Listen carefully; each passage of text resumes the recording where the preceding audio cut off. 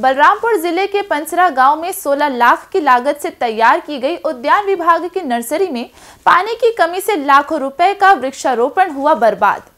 पंचायत के जनप्रतिनिधियों ने लगाया विभाग पर अनदेखी का आरोप।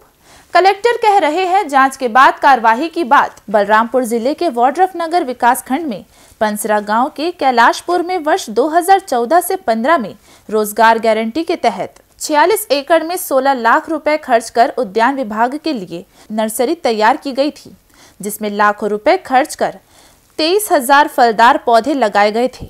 लेकिन पानी के अभाव और अधिकारियों की लापरवाही से नर्सरी के सारे पौधे सूखकर मर चुके हैं। उसके वजह से आलू का पौधा और जितने पहले पौधा लग चुका है, जामुन का पौधा है, आम का है, वो सब पाला की वजह से आजकल मर रहा है। बताया जा रहा है कि पानी के अभाव से पूरा पौधा मर गया है। हाँ, पानी भी कम है। यहाँ बोर तो 2 ठो है, लेकिन बोर में सही सलामत पानी नहीं है, थोड़ा थोड़ा निकलता है। अभी कितना पौधा होंगे? अभी तो पूरे प्लाट में पौधा लगा हुआ है, लेकिन आधा से अधिक मर चुके हैं पानी के अभाव में। हाँ, पानी और पाला की वजह से। गांव के उप सरपंच पति का कहना है 46 एकड़ में फैले उद्यान विभाग को पहले पानी की उचित व्यवस्था करने के बाद ही सरकारी फंड से पौधे लगाने चाहिए।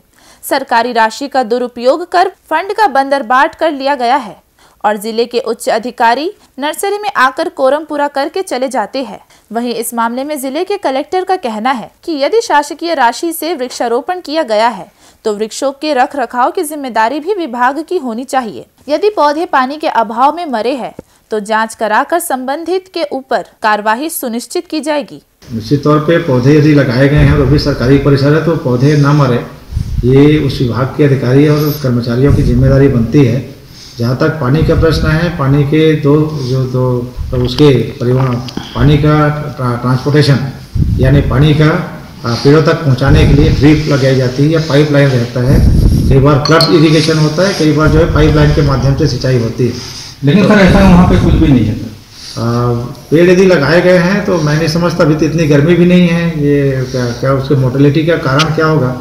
उद्यानिकी विभाग के पतराम साहब हैं, कोई कृषि के वरिष्ठ अधिकारी लोग आए हैं, शायद आज चले गए थे। कल टीएल बैठक है, इसमें मैं पूछता हूँ, क्योंकि ये निश्चित तौर पे पेड़ यदि लगाया गया है, वो यदि उद्यानिकी के परिसर में यदि इस तरह की मोर्टेलिटी हो जाती है तो इसको हम उचित नहीं कह सकते और कोई ना कोई लापरवाही होगी। For more information, log on to www.clips.in.